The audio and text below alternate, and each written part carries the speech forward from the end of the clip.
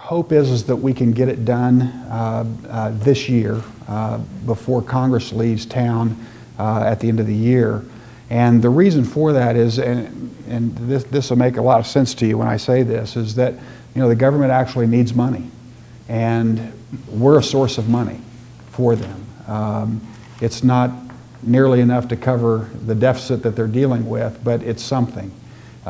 So we've had estimates from anywhere from $25 to $33 billion is what would accrue to the government for spectrum auctions just of the broadcaster spectrum.